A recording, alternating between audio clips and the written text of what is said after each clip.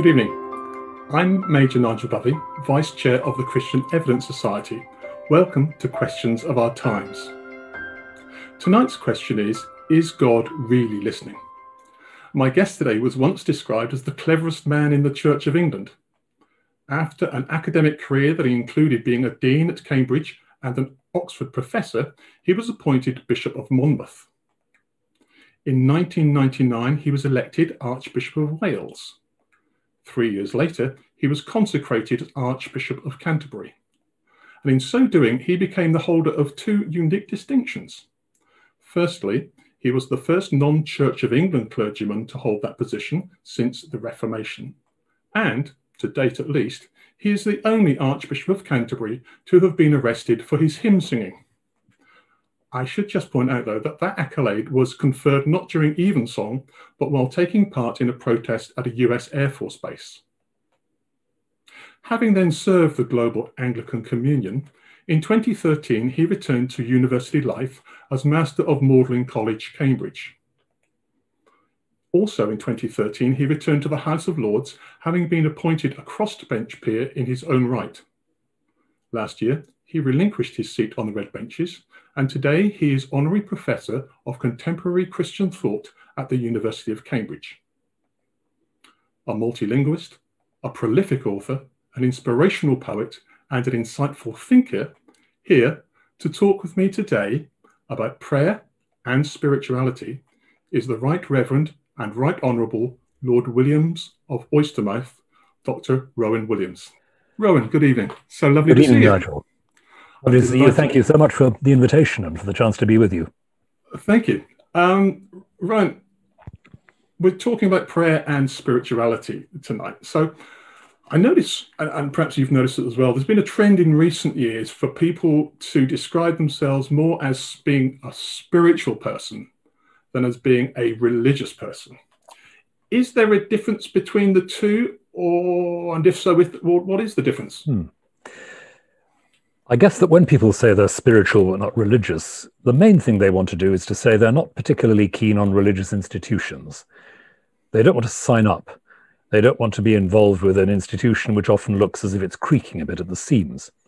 But they're aware that there's something they want to relate to that isn't just the rational world around them. The problem is, I think, that very often that can mean, well, I'm looking for something that makes me feel spiritual, but I don't much want to be involved with other human beings in that quest, or with a tradition or a discipline, a community. And I suppose that's where I have some questions about this trend. I understand the feeling people want to step back a bit from the institutions, but I think we've got to be a bit careful about how we use the word spiritual, especially since in the Bible, words around spiritual and spirit almost always mean something to do with connection, with relationship. So if it's just an individual thing, it's perhaps not really cutting the mustard. So is it a reflection of a sort of more, a society that has moved more or is moving more towards individualism than the notion of society and community? Yeah, I think it is. It's certainly an index of that trend in our society. And it's not something that can be ignored because, again, there's a valid thing here. People want to say, well, it's no use you're talking to me about a religious set of beliefs that don't somehow correspond to the world I know I live in and the questions I know I'm asking. And when people say that too much time is spent by churches giving perfect answers to questions that nobody is asking, we do have to think hard about that. Yeah. So I've got some sympathy, but equally, if the Christian faith means anything, it does mean a real challenge to individualism and asking people to step outside their comfort zone there. Yeah. On the question of individualism then, how is it possible for a person to be a Christian without going to church and without belonging to a community? It's a complicated question, really, isn't it? If we just say, oh, well, you can be as good a Christian if you don't go to church as if you do, then people will say, what exactly then is the point of all this palaver that goes on Sunday mornings? If you say, oh, well, nobody can be a Christian without going to church, people will immediately say, well, I know so-and-so, who's a wonderful person who seems to be attuned to to God in various ways. You're not telling me they're not a Christian, are you? So I don't particularly want to get into a dogfight over that. What I'd want to say is what's given to us as Christians is the possibility of living in a healing community, a community of trust, a community of hope. That trust and hope are refreshed not only every week, but every day when we together come into the presence of God. And without that, the springs are just going to run dry sooner or later. Yeah. Of course, there are times in some people's lives when they feel they can't cope with church for all kinds of reasons. They may have abusive, difficult experiences of church. They may find it just doesn't connect with them, and yet they're still trying to keep themselves open. I'm not going to excommunicate them, but I think that for most of us, we really do need that regular exposure to listening to the Bible being read, praying together, being quiet together, just letting God be, and doing that together, doing that in the company of others who trust God. Thank you. To what extent then is religion, or even spirituality, if we keep those as two separate concepts, to what extent are they a human antidote to the concept of human morality, a way of coping with or even denying the fact that life is short and that one day we will die? One thing that religious faith isn't is a denial of mortality. We're always being reminded that we're limited beings. Our religious faith tells us we're not infinite, we're not God, and we don't have to be. It's all right to have limits, and death is one of those limits that we have to come to terms with.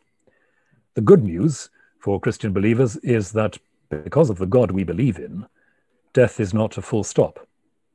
It's an unimaginably great transition in a journey that continues, not because a little bit of us survives, but because God doesn't give up on us, and God holds us in and through and beyond death. So, yes, you could say it's a way of coping with mortality, but it's certainly not a way of denying it. And you might say that really one of the problems in our secular world is that a lot of people deny their limits, deny their mortality, don't want to think about death, and just generally run from it into the present moment.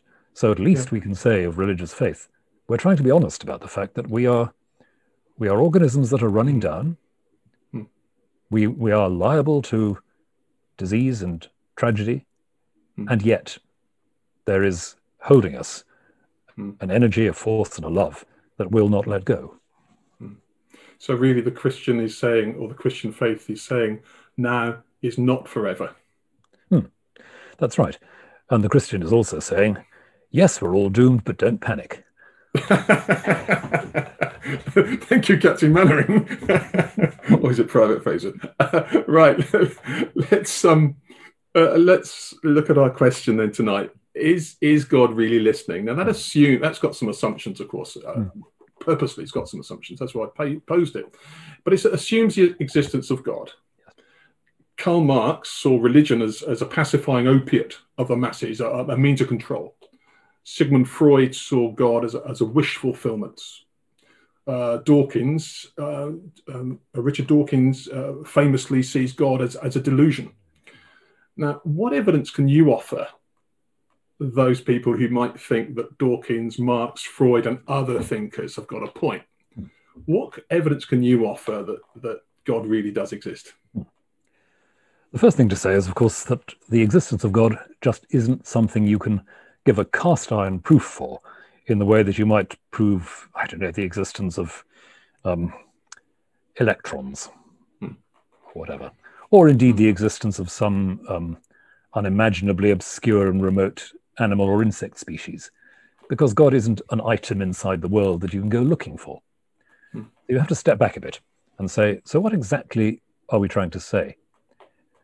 And what the religious believer says is that behind every action, every transaction and exchange of energy, every event in the world, there is something that is unconditionally active.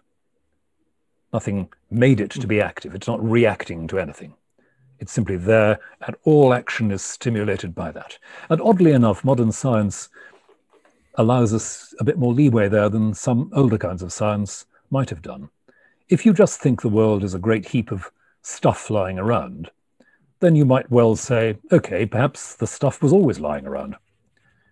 If you see the world as a great interchange of energy, if you see it as an exchange of information constantly buzzing and sparking between different bits of hugely and unimaginably complex reality, then the question of, well, where does all that energy find its root, its impulse? That makes a bit of sense. I don't think there's a cast iron argument there, but that's one way I'd sort of introduce the idea, reminding people of what often somebody like Richard Dawkins doesn't seem to remember, which is that we're not talking about a God who is just one more thing among others, a rather unusual member of the universe. Second thing I just want to say very briefly is I'd want to put Marx, Freud, Nietzsche, Dawkins, all the others, put their work alongside what it is that Christians over the centuries have actually said about God, and say, well, when you've mapped, let's say, Karl Marx onto that, it covers a very small territory of what Christians actually say. Yeah. And there's all the rest of it. And then Freud covers another little bit of the territory, and Dawkins another little bit of the territory. But none of them quite seems to get the whole thing. If religion is just something we've invented to keep us cheerful, why is it that religious practice is so deeply demanding? Why do people risk their lives for it?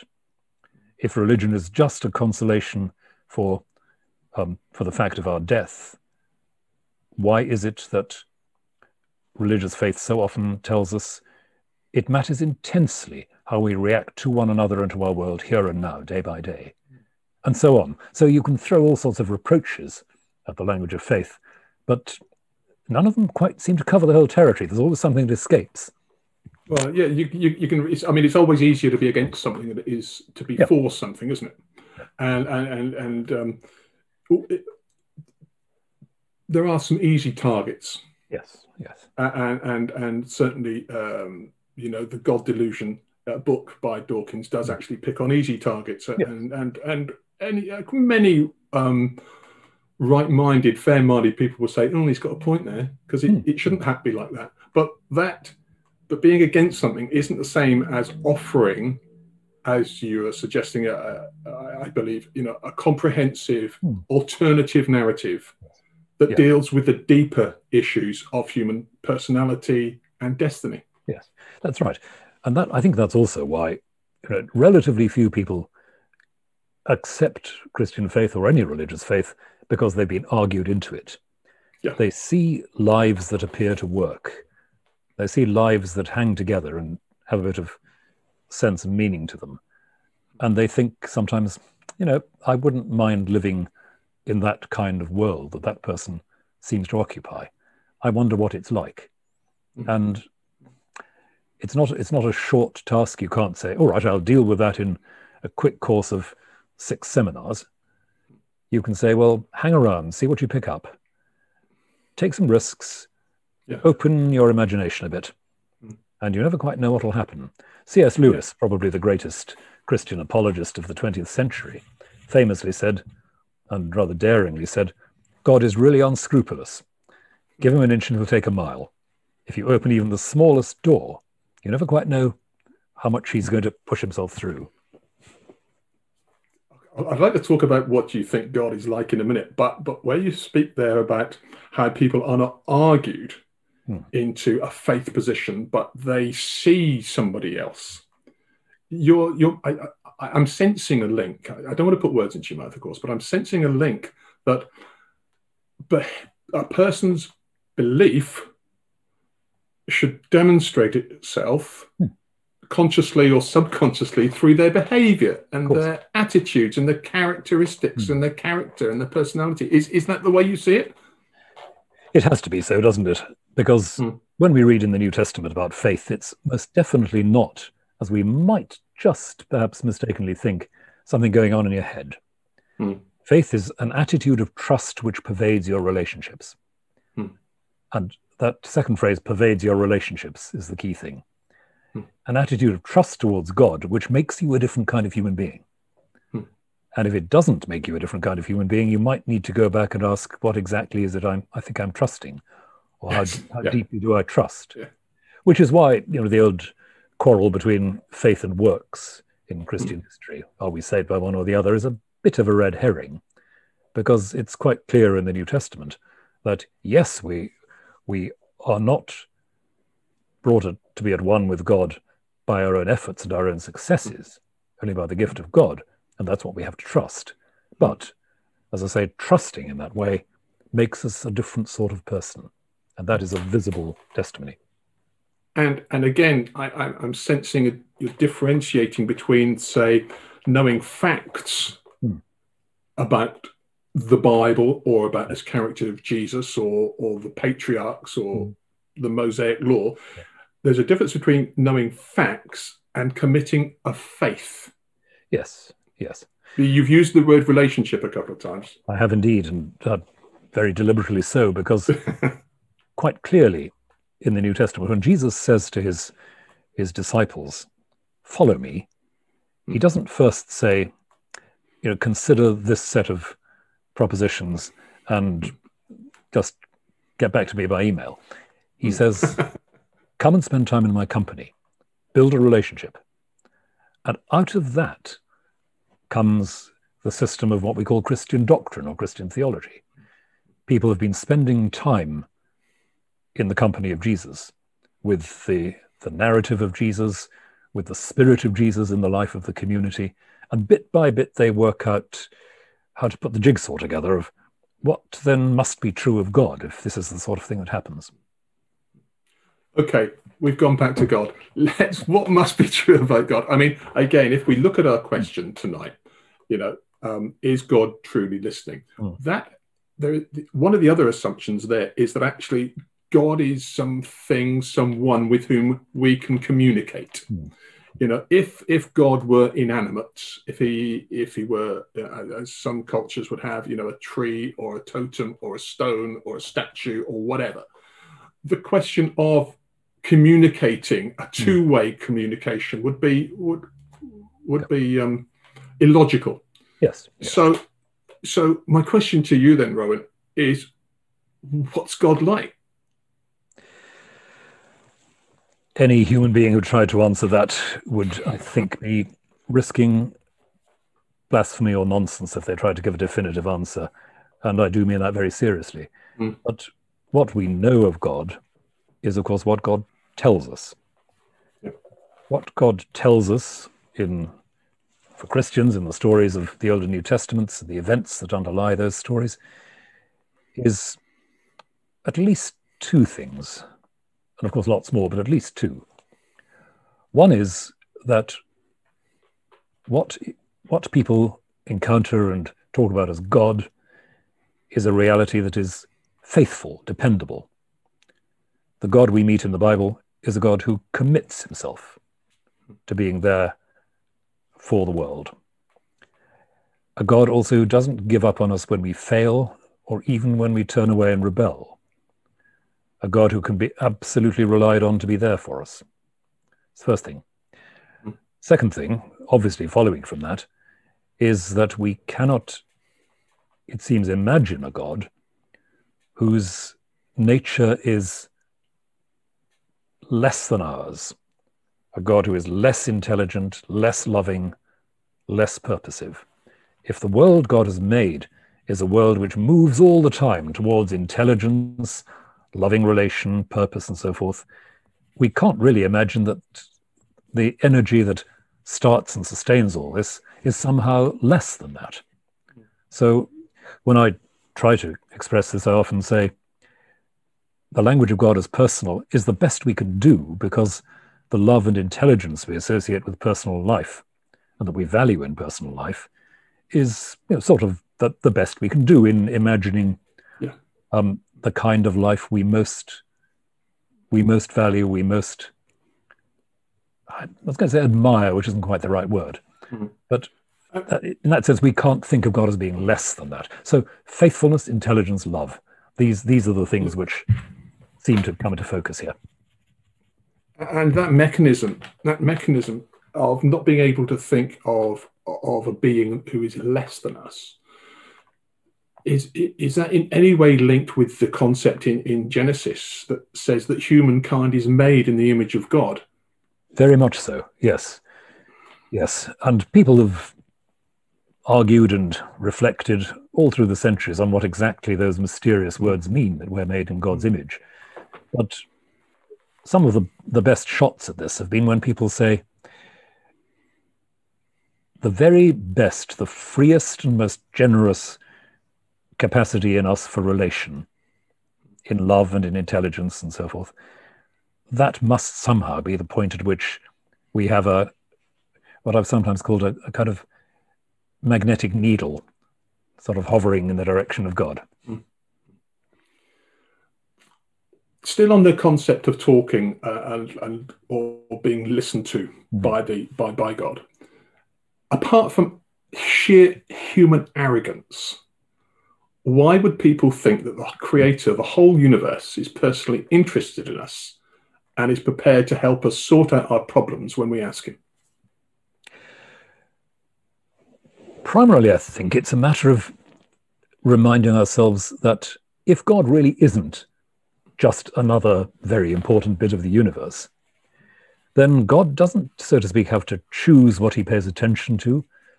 God doesn't have to choose between the big events and the small events, or the big phenomena and the small phenomena. God is present, working, listening, speaking in everything, at the root of absolutely everything.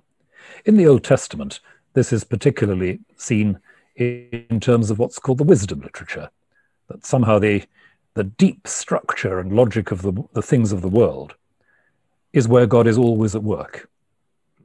And so can I just clarify the wisdom literature? So this is Psalms, Proverbs, Ecclesiastes, yes. Song of Solomon. Yeah. Yes, that's right.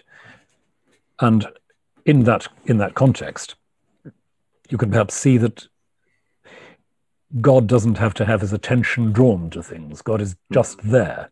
And because God is not confined, as we are, by time and space, there's sort of not a problem for God getting over a vast distance to come to us, or turning his attention from one thing to another. And of course, we can't imagine it. This is why I say it's folly to think we can say comprehensively what God is like. Yeah. We can say, I have no idea what it would be literally like to be God. God forbid that we should. But we can say, if God really is, as we say he is, that endless, free, loving energy that's not confined by the world, well, we can at least begin to glimpse why God isn't going to have the problem that we might have in trying to attend to several billion people at once. It's not that kind of reality we're talking about. Yeah. Now, I'm interested that you have used the word loving when you've brushed or tangentially definitions. Earlier, you said that some of the elements are faithfulness, loving, or love, and intelligence. You've just used the word loving in relationship to God there. I was looking at the World Health Organization figures at tea time today. 123.4, that's 123.4 million people in the world have contracted COVID. 2.7 million people have died. How can an all-loving God, who Christians also believe is all-powerful, allow human suffering on such a dreadful scale? No theoretical answer to this has ever really worked. That has to be said honestly right at the beginning. And for people right in the middle of suffering, they don't want theology, they don't want theories. So how do we cope with it? First of all, God has made a world in which all kinds of different streams and strands of causation are at work, different streams of cause and effect. How they all work, we don't fully know. We're not bad. We're getting better at it all the time as we become more attuned to the scientific structures around us. In such a world, there are you might say, inevitably going to be collisions. People walk into things, literally or metaphorically. Circumstances arise which create conditions which, if human beings are in their path, can be fatal. You might say a great storm out in the middle of the Pacific Ocean might be neither here nor there. Bring it a few hundred miles further east or west and you have a tsunami and a massive loss of life. The question then is, do we imagine a God who is constantly stepping in to prevent disaster, a God who is always, if you like, recalibrating the world that he's made? And at what point is there a sort of cutoff where God says, well, that's a bit too minor for me to adjust or to avoid? So I don't know the answer, but I start there by thinking, well, God has made this kind of world, and God, in what some people would call his humility, has stepped back to say, this world has to work itself out, has to work according to its own rules and regularities. But then the next thing is that God does not leave the world without his presence, without his action, but it's an action that constantly comes through what he's made. And part of that action, coming really to the business of tonight, part of that action is our own prayer. We are told that if we try to open our hearts and minds to God, we are making ourselves a little bit of a channel for God to make a difference. And that's why I think the answer to, if there is ever an answer to this appalling question, is somewhere in that area. It's also something to do with us. We are trying to make a path for God's action to come into whatever circumstances we're praying about, make a path into the heart of the tragedy and the terror that's around us. And we may not have a theory, but we have a calling. Yeah. But Rowan, you like me as a pastor have come face to face with human tragedy and suffering, and you have been with people in times of severe personal crisis, and people have prayed. They've prayed for healing, if not for themselves, then they have prayed for healing for their child, for a loved one, and that loved one has died, and yet somebody else's child has survived. These are ugly realities of life. And sometimes the prayer is not answered. Their faith, their hopes are dashed. And again, I bring you back to the fact that you describe God as loving. Now, why does God, have you said I'm hearing you say that actually sometimes we have a part to play in answering prayer. There are some things outside of our gift. And Rowan, why doesn't God answer prayer when it's not on the global scale of tsunamis, but it's on the personal, and it will happen tonight in a hospital somewhere in the world. A parent will be pleading their heart out to the Lord to save their child, and by the morning their child will have died. Yes. The difficulty that arises, I think, if we press that too hard, is you do end up with asking God, or expecting God, so to speak, to make choices and say, well, I'll heal that one and I won't heal that one. And I'm not sure that that's very consistent with the God of love we're talking about.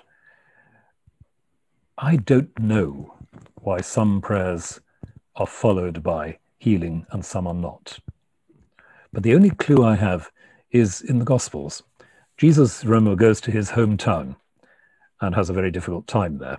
They don't accept him, they threaten him, and he leaves.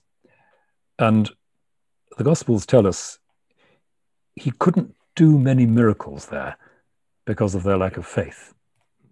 Now, that's a very odd phrase, isn't it? Because you'd think, oh, Jesus can do what he likes. But it's as if there we're being reminded, exactly how much can change in any given set of circumstances, we don't know. We don't know, so to speak, how large the window of opportunity is for the action, the loving action of God to come through. All I know for certain is that in such a circumstance, I must do the best I can to be one of those channels for the loving action of God. In my actual behavior, in what I do, and in my prayer. Whether that is enough to change the whole circumstance, I don't know. I never know how much difference is made, but I know I have to do it. I understand. And many Christians would feel the same, that sometimes we don't know what we can do, but we know we can pray, and we believe that prayer is somehow not magically disappearing the problem, not necessarily resulting in that magic or that miracle, but it's a sign that God's presence is there, whatever the outcome. But yes, and I think very often what people will, to some extent, understand in those circumstances is if your own willingness to be alongside them becomes a sign for them that God is alongside them, that they're not forgotten, they're not alone. It's not everything, but it's not nothing. No, indeed. But doesn't, if my child isn't healed and I'm a believer, and my non-believer neighbour, he or she would never darken the doors, maybe they take the name of the Lord in vain and their child is healed, God just does come across as a bit capricious, as a bit choosy. I know you say you don't want to make him make choices, but if in my deepest sorrow, our deepest need, God does not appear to answer my prayer, A, what's the point of praying, and B, what's the point of God? Mm-hmm. God isn't there as a problem solver, and that's it's a hard thing to say, but I wouldn't say it in those terms in the kind of pastoral situation you're talking about. The last thing I'd say. But God is there as the reality which undergirds everything, as the lover, the Father who lets go of nothing and no one, the one whom death does not defeat. Death happens, but it doesn't defeat or exclude the act of God. And all of that, which I think is, for me, summed up in the belief in the resurrection of Jesus Christ, all of that helps me just a little bit to sit alongside the desperate, bereaved person and simply say, with as much conviction as I can muster, you really are not forgotten. Yeah. If God is there, God is not forgetting, God is not turning away, God is not saying no. It'll feel like that. Don't be afraid of saying so. Don't be afraid of expressing the bewilderment, the anger, the wretchedness, the sense of betrayal. Don't be afraid of saying it. God can cope. But beyond that, just try to hang on to the notion that God does not let go. How do you think prayer works? Some people think that it might be like buying a lottery ticket. The more you say, the more the chances are that your number's going to come up and you're going to hit the jackpot. Is it? Some people think of it as a bit like a shopping list or a wish list. Write out your list for Santa. Have you been naughty? Have you been good? How do you see prayer as a mechanism? I mean, not just as a discipline. Yeah. All of us grow and change in our practice of prayer. Probably most of us, when we first learn about prayer, learn about it as asking God for things in a very simple way. And some people who find that they don't always get what they want when they pray give up very quickly. But others find that what's happening when they genuinely try to stand in the presence of God and speak with him or let themselves be spoken to, find that there's something in that moment that so deepens their awareness, their relationship once again, that they want to carry on. They become perhaps less and less inclined to present a shopping list, more and more inclined just to to name the problem, the difficulty, and put it into the hands of God, and more inclined just perhaps to sit and gaze. The tradition of Christian meditation and contemplation, which we often forget about. Just wonder, love, and praise. Yeah. So when we say in our question tonight, is God listening? Mm-hmm.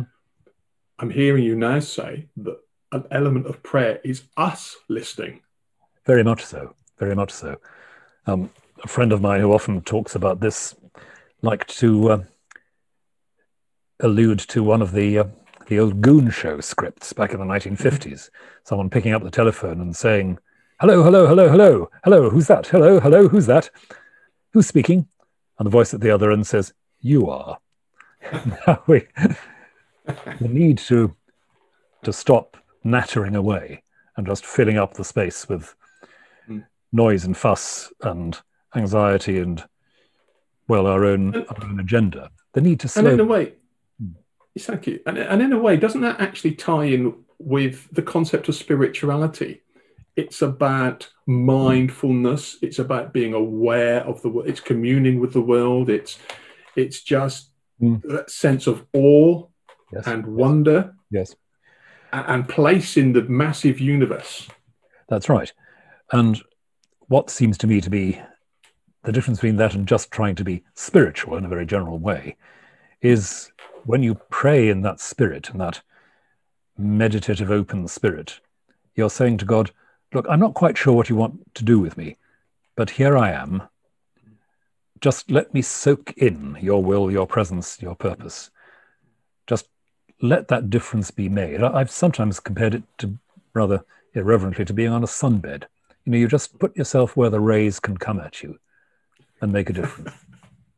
Not that I climb on sunbeds. That's what they tell me.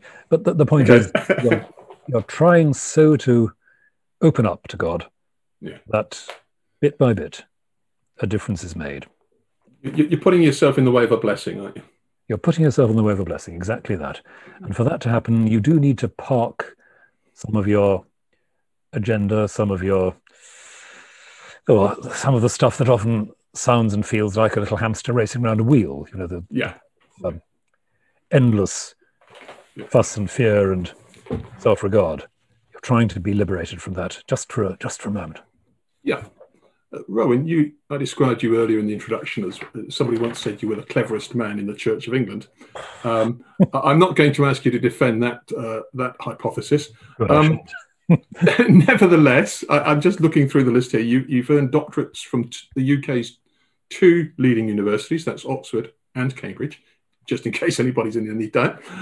You hold more than a dozen honorary doctorates from other seats of learning. You are a fellow of the British Academy, of the Royal Society of Literature, and of the Learned Society of Wales. Why does a learned man like you pray? To adore my Creator and Redeemer, to thank God for his gifts, to beg forgiveness for my sins, and to ask that somehow my words and thoughts will be a vehicle for God to heal in the world more widely, to bring to God what most weighs on my heart. Learning in this particular context, learning has absolutely nothing to do with it. Well, maybe it will for this question then, Rowan, because it's the viewer's chance now. And my goodness, have they been busy. Let's start with an easy one. Dr. Williams, what is evil? Did God create evil? And if not, where did it come from? Very fundamental question. Yep. Evil is, according to the greatest Christian minds who've thought about this, evil is the malfunctioning of the world. There isn't a stuff called evil. There isn't a thing called evil. But evil is things getting tangled, things going wrong, things not working as they ought. And when human beings are not working as they ought, then because human beings have such intelligence and power, the wrongness can be even more destructive than in other ways. But what the great Christian thinkers have most commonly said is, don't think that evil is what they call a substance, a thing that finds its way into the world. Evil is the workings of the world just going askew. Now, behind that and within that, there lies the active rebellion of created wills against God, which is one way of things going wrong. And why any created intelligence should rebel against God is very mysterious, but, we do it.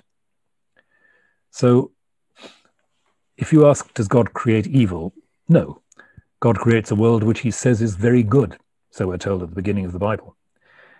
And somehow from that good beginning, things get tangled. We see it right at the beginning of the story.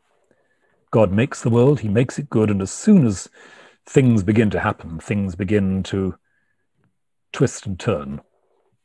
And what we call evil emerges from that. I hope that satisfies you, viewer. Just one last thought on that before moving on. Simply to say, in addition to that, of course, because God is God and that never gives up on the world, then however many twists and tangles are created, God has the resource to untangle them and doesn't give up on that either. So just to... So there's a redemptive element. Exactly. Even if things look dreadful, even if life is a mess. God remains God. Thank you. I'm glad you added that postscript. Here's a question about evidence of God's existence. Do you think that God's self-revelation to us is the best proof of his existence? It's certainly the most basic moment for most people, the sense that they are being seen and spoken to and taken seriously. I don't think that, say, in the Old Testament, Moses encountering God at the burning bush was consulting a set of philosophical arguments. He believed that he was being called into a new life and given the power and resource to live that new life. And the proof of the pudding is in the eating. And the proof was doing it, putting your foot out and finding there's firm ground under it. And the invitation to put your foot out and find firm ground, that's revelation, you might say. It's God, like Jesus walking on the water, reaching out his hand and saying, look, I know this looks ridiculous, but could you think about trusting me here? Yeah. And you might find that the ground is firm under your feet. So that's where I see the very heart of revelation. Yeah. On the subject of prayer, how can I tell the difference? Ask this viewer. How can I tell the difference between a God who is silent and a God who isn't there? This is a bit Zen, isn't it? Very, very good question. Yeah. And if you look at the history of many of the greatest Christian mystics, people who've really gone into the the deep waters of contemplation and meditation, you'll find that they raise that sort of question. I'd say, though, that the heart of the answer is something like this. I may spend time in prayer having little or no active sense of God's presence. Many great Christian men and women of prayer have found that they go through very, very dark periods. Mother Teresa of Calcutta, famously, when her journals, her diaries and letters were published after her death, had years and years of feeling that when she prayed, nothing much was happening and she couldn't sense anyone there. But, and here's the key thing, God made such triumphant sense of the rest of her life, and people saw the work of God in her in a way that it seems made her see her own inner darkness in proportion. All right, I'm not seeing very much of God, but mysteriously, it all seems to coalesce around God. It all makes sense. She wasn't seeing much of God, but other people were seeing God in her or through her. That's right. And I think, again, of the New Testament stories of Jesus in the Garden of Gethsemane before his crucifixion, saying to his Father, take this away from me. I really don't want this. And although St. Luke says an angel appeared ministering to him, the other Gospels are a bit more stark and just say, well, he's left with that desolation. But that's the moment when God is most active. And there's a wonderful, wonderful image used by a 20th century Roman Catholic writer who says that sometimes in prayer, we are held so close to God's heart that we can't see his face. Yeah, I like it. I like it. Is there a danger, then, next question, is there a danger of thinking of God as our bell pull in the sky? This is, pull the cord, the bell rings, God comes running. Yes. There is a danger, I think, and inevitably some of the language we use about prayer can suggest that. We can't always have all these ideas balanced in our minds and our hearts. And very often we will talk about God as if all we had to do was call this emergency number or whatever. But that's where I'd go back to this basic reality. God is never far away. And it's so hard to get hold of that. But, there's a Victorian hymn, "We need not climb the heavenly steeps to bring the Lord Christ down. In vain we search the lowest deeps, for him no depths can drown." And to go to a completely different world, in the Quran, we're told that God is nearer to us than the vein in our neck. St. Augustine in the Christian world says, God is more intimate to me than I am to myself. And I think that's what we have to keep coming back to. God is not at the other end of a long distance that somehow he has to cover to get to us and we have to cover to get to him. They're already in the depths, waiting for us to connect with reality as it is, to be where we are and let that reality be real for us. And the picture comes to my mind of the father in the prodigal son Absolutely. parable. The father is running. The father is running towards his lost child. Yes. So we need never fear that we are a nuisance or an inconvenience or forgotten. Exactly. And it's there in Jewish scripture as well, in Isaiah. Before they call, I will answer. Says God to the prophet. On this, I'm just staying with the subject of prayer, and then we'll move. But here's a very personal question, Rowan. This person says, "I struggle with prayer because I feel it is almost an admission of weakness. Mm-hmm. How should I approach praying?" Begin with gratitude. Begin by seeing prayer as just the opportunity to mirror back to God a little bit of the glory and the love that's been shared. But secondly, there's no shame in being a creature. As I said, we don't have to be God. We don't have to be in charge of everything. And so acknowledging that we depend on God, I'm not ashamed of depending on the air around me for the fact that I breathe. Yeah. So why should I be worried about depending on God for the very energy and life that sustains every moment? And to acknowledge that, and to acknowledge it with gratitude, and with adoration, with wonder. I think that shifts it a bit from the territory of feeling weakness, as if, I ought to be able to get along with it. I ought not to be having to ask for help all the time. No, not that. Just acknowledging who and what I am. Yeah. There's quite a few questions coming in about COVID and God.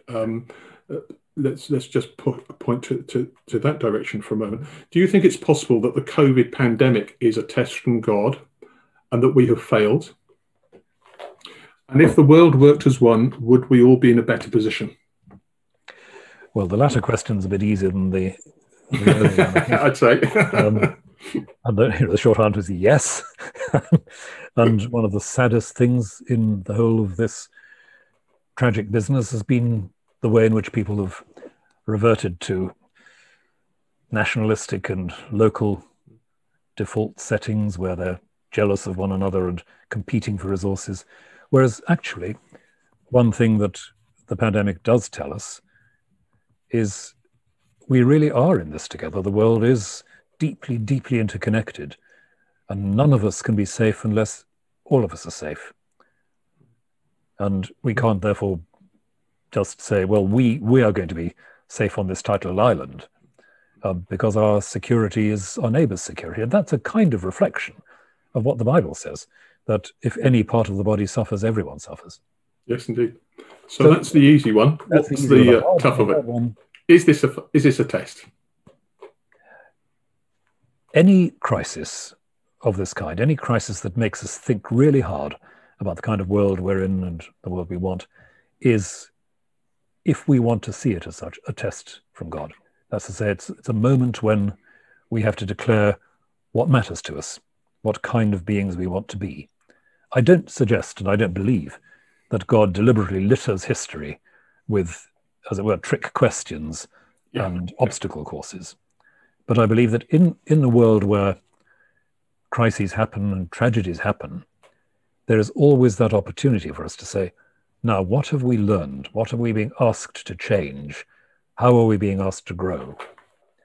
And I'm not sure yet that we've fully taken that on board where this pandemic is concerned. People have begun to ask about what they value, what they treasure. They've begun to perhaps question some kinds of individualism, some kinds of materialism. But there's still a long way to go, and I would say with all my heart that one of the tasks that people of faith have in the next year or so will be to make sure those questions are kept firmly on the radar for our society. What have we learned? How can we grow? That leads nicely into the penultimate question. This is going to be this one on COVID, and then I'm going to talk about images and prayer to conclude. A questioner says, many people are concerned we will exit lockdown and forget what we've learned from it. I'm concerned we'll create an even worse society than the one we left. How can the church contribute to this conversation? Mm-hmm. How can Christians speak in to the repairing, the healing, the new normal? Yes, absolutely crucial question. And an absolutely crucial calling, as I suggest, for Christians. And it's not easy, because how do we find our way into the public square to talk about these things? Not straightforward. But I think a couple of things we can bear in mind. One is we can, in all our localities, try to give opportunities for people who've been at the forefront, especially in the caring professions, to speak to groups. We can perhaps make sure that churches try to gather people to listen to those who've been working hardest in this and say, what was it like for you? What do you want to say to the rest of us about that experience? What should we be taking on board? And then there's the much more general thing, which is the church continuing to try to witness to its commitment to those who get forgotten. Because COVID has really brought into focus, hasn't it, the people who get forgotten, the people who carry the heaviest loads, whether it's low-paid people, people from ethnic minorities, people in the caring professions, the homeless, all of those who've disproportionately suffered. So the church, in the process of coming to the new normal, whatever that means, will need to be very intentional, very careful to maintain and increase its level of commitment there and talk about it. And what people don't always register is, of course, the enormous amount that is already being done there. And go to any parish church, any chapel, not to mention the Salvation Army, Nigel, but who would be remembering many of these people if the church forgot them? Yeah, that's a question I think we need to put. Indeed. Our last question then is about prayer and images. I'm putting two together, and I'll do it quickly. I struggle with prayer because my mental images of God are always pictures from a children's Bible I used to have. I'm a visual person, would like any advice you can give on developing a different mental image of God. And that's linked with, do you, Rowan, have a favourite image for prayer? Once again, the second is the easier one. My favourite image is that very famous 15th century Russian picture by the Russian icon painter Andrei Rublev of the Holy Trinity. Now, how on earth do you do a picture of the Holy Trinity? Well, the answer is you don't. But in the tradition, especially of the Eastern Church, the three angels who came to visit Abraham in one of the stories in Genesis and who sit round a table with him are seen as a kind of foreshadowing of the reality of God the Father, the Son, and the Holy Spirit. And as the tradition develops, Abraham and Sarah fall out of the picture, and what you have is simply three angels, kind of almost bodiless, very, very graceful, very harmonious figures, just seated around a table. And in Greek, that icon, that traditional representation, is called literally the hospitality of Abraham, or even more literally, the love of strangers of Abraham. Yeah, nice. So Abraham welcomes God in the form of these three angelic visitors. Now, Rublev's Russian picture is one of the greatest depictions of this. I have it in the little room I use as a chapel here, and it's always in front of me when I pray. I don't look at it all the time, but I keep it there because it's so harmonious and beautiful as a composition, and the shape of the three figures is something almost like a cup receiving something. There's a space into which I can move. And that may help answer the first question. Yeah. That's a picture which doesn't depend on God as a white-bearded old man or anything from the Old Testament. It says, here is an image which invites you in to sit around a table with these three mysterious figures with their slightly differently draped robes and their very slightly differently angled heads, but you're included in a divine welcome. And images that help with that, I think, are perhaps what one moves on to from that first stage of just thinking of the children's Bible pictures. And also there can be sometimes very abstract images. Some of these photographs people put in books of meditation, just of the sun behind clouds and rain falling. Images which tell us there's something here we will never find a photographic image for, but we need to find images that slow us down, calm us down, anchor us, and, as I say, welcome us. Rowan, thank you so much. You have, through your insights, your intelligence, and your spirituality and your faith tonight, you have brought to us the sense of divine welcome. Thank you so much. Thank you. It's been a privilege to be with you. Bless you. Thank you. Thank you.